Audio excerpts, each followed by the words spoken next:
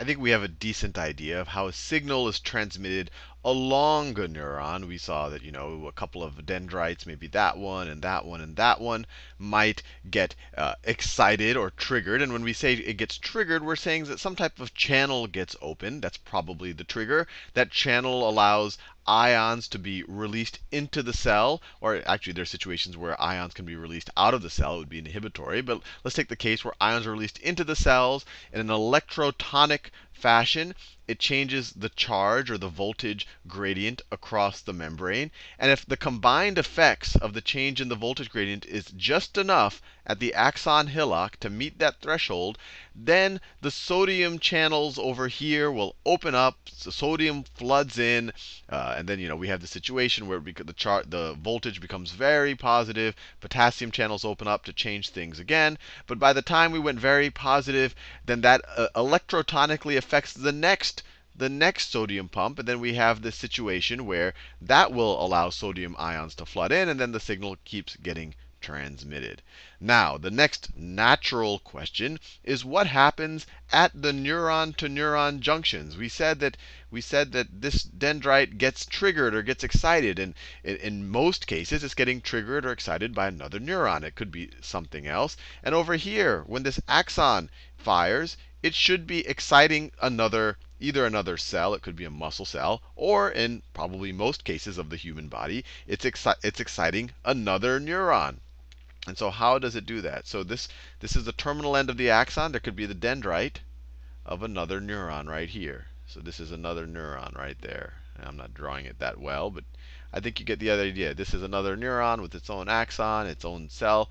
And so this would trigger the dendrite right there. So the question is, how does that happen? How does the signal go from one neuron's axon to the next neuron's dendrite? And it actually always doesn't have to go from axon to dendrite, but that's the most typical. You can actually go from axon to axon, dendrite to dendrite, axon to soma. But let's just focus on axon to dendrite, because that's the most traditional way that neurons transmit information from one to the other. So let's zoom in. Let's zoom in right here.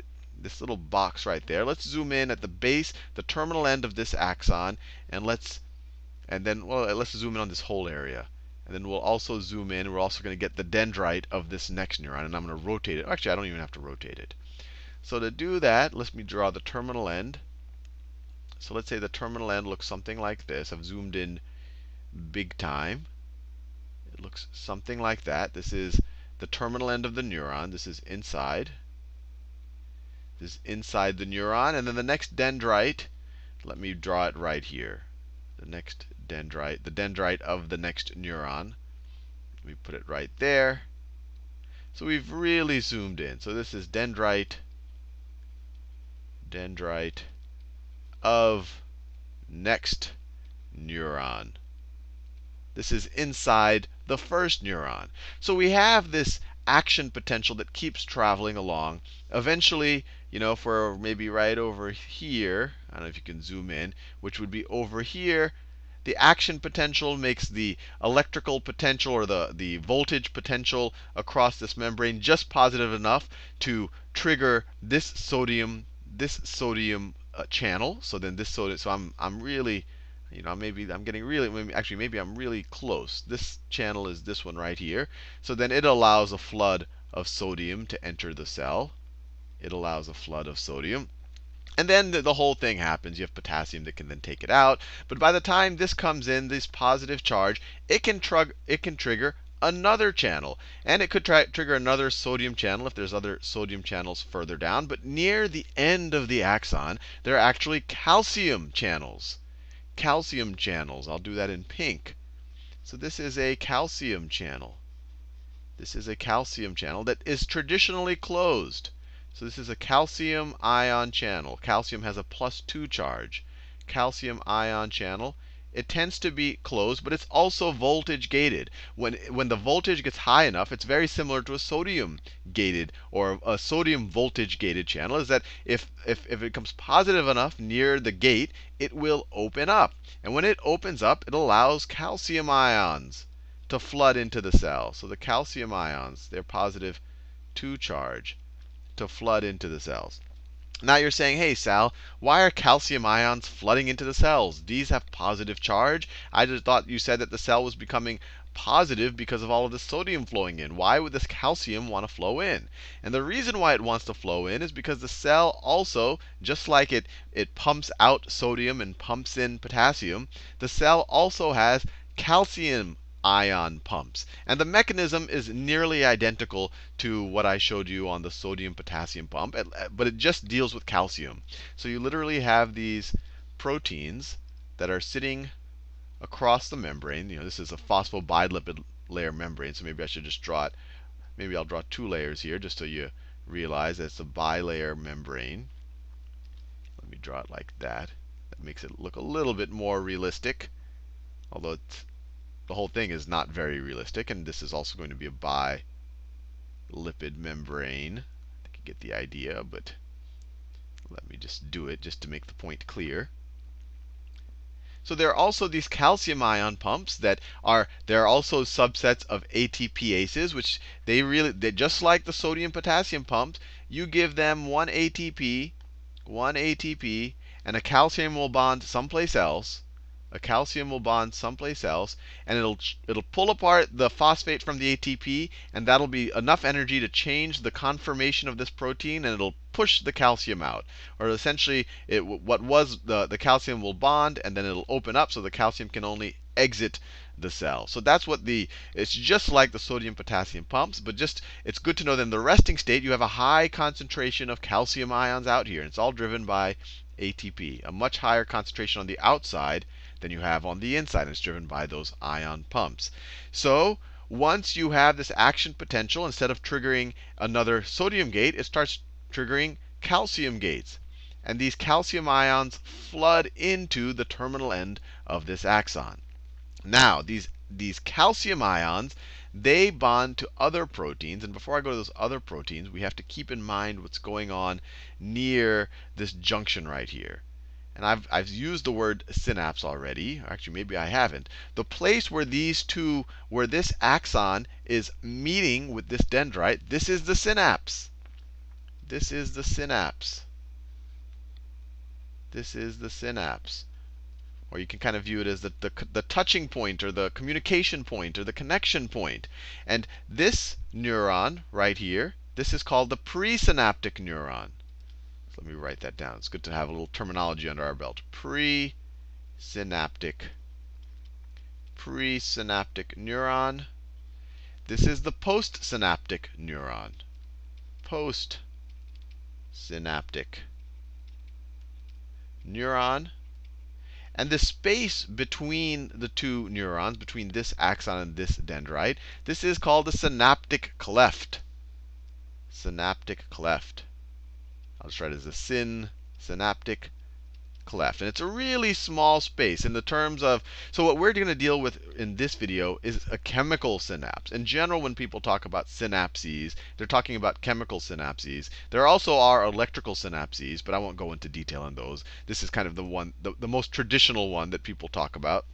So your synaptic cleft in chemical synapses is about 20 nanometers, which is really small. If you think about the average width of a cell is about, well, depending on your view, 10 to 100 microns. That's 10. A micron is 10 to the minus 6. This is 20 times 10 to the minus 9 meters. So this is a very small distance, and it makes sense because look how big the cells look next to this small distance. So it's a very small distance, and you have the presynaptic neuron near the terminal end, you have these vesicles. Remember what vesicles were? These are just membrane-bound things inside of the cell. So you have these vesicles. They also have their phosphobilipids, bilipid layers, the little membranes. So you have these vesicles. So these are just, you can kind of view them as containers. I'll draw one more. I'll draw one more just like that. And they contain these molecules called neurotransmitters. And I'll draw the neurotransmitters in orange. Well, I've already used that. I'll do it in green. So they have these molecules called neurotransmitters in them. You've probably heard the word before.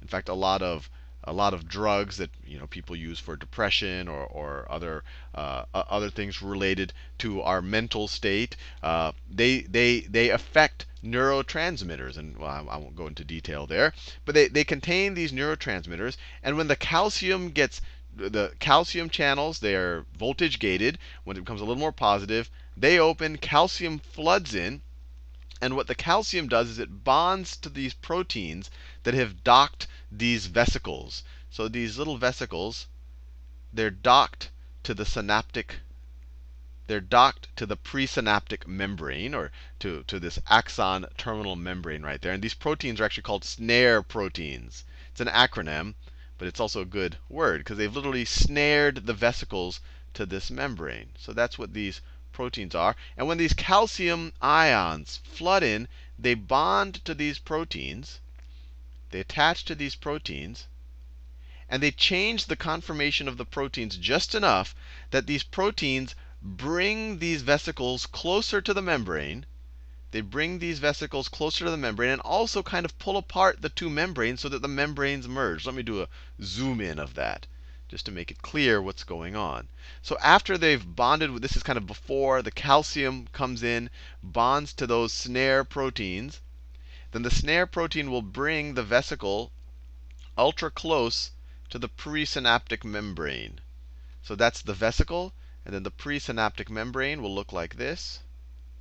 The presynaptic membrane will look like this. And then you have your snare proteins, and I'm not obviously drawing it exactly how it looks in the cell, but it'll give you the idea of what's going on. Your snare proteins have essentially pulled the things together and have pulled them apart so that these two membranes merge. And then the main side effect, the reason why all of this is happening, is that it allows those neurotransmitters to be dumped into the synaptic cleft. So those neurotransmitters that were inside of our vesicle then get dumped into the synaptic cleft. So they get dumped into the synaptic cleft. This process right here is called exocytosis. It's exiting the cytoplasm, you could say, of the presynaptic neuron. But these neurotransmitters, and you've probably heard the specific names of many of these: serotonin, dopamine, epinephrine, which is also adrenaline, but that's also a hormone, but it also acts as a neurotransmitter. Norepinephrine, also both a hormone and a neurotransmitter. So these are words that you've probably heard before. But anyway, these enter into the synaptic cleft, and then they bond to parts. They bond on the surface of the membrane of the postsynaptic neuron, or this dendrite. So they'll bond, let's say they bond, I was doing yellow, so let's say they bond here, and they bond here. So they bond on special proteins on this membrane surface. But the main effect of that is that that will trigger ion channels. So let's say that this neuron is exciting this dendrite. So when these neurotransmitters bond on this membrane, maybe sodium channels open up. So maybe that will cause a sodium channel to open up. So instead of being voltage gated, it's neurotransmitter gated. So this will cause a sodium channel to open up, and then sodium will flow in. And then just like we said before, that's if we go to the original one, that's like this getting excited will become a little bit positive, and then if it's enough positive, it'll electrotonically increase the potential at this point on the axon hillock, and then we'll have another neuron, in this case this neuron, being stimulated. So that's essentially how it happens. And it actually could be inhibitory. You can imagine if this, instead of triggering a sodium ion channel, if it triggered a potassium ion channel. If it triggered a potassium ion channel, potassium ion's gradient, concentration gradient, will make it want to go outside of the cell. So positive things are going to leave the cell if it's potassium. Remember, I used triangles for potassium. And so if positive things leave the cell, then if you go further down the neuron, it'll become less positive, and so it'll be even harder for the action potential to start up, because it'll need even more positive someplace else to make the threshold gradient. I hope I'm not confusing you when I say that. So this connection, the way I first described it, it's exciting. When this guy gets excited from an action potential, calcium floods in. It makes these vesicles dump their contents into the synaptic cleft, and then that will make other sodium gates open up, maybe sodium gates, and then that will stimulate this neuron. But if it makes potassium gates open up, then it will inhibit it. And that's how, frankly, these synapses work. And I was about to say there's millions of synapses. No, but that'd be incorrect. There's trillions of synapses. The best estimate of the number of synapses in our cerebral cortex is 100 to 500 trillion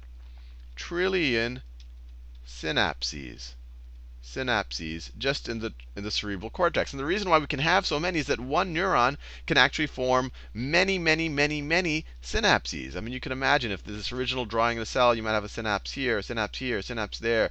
You could have hundreds or thousands of synapses even into one neuron or going out of one neuron. This might be a synapse with one neuron, another one, and another one, another one. So you have many, many, many, many, many connections. And so synapses are really what give us the complexity of, what probably make us tick in terms of our human mind and all of that. But anyway, hopefully you found this useful.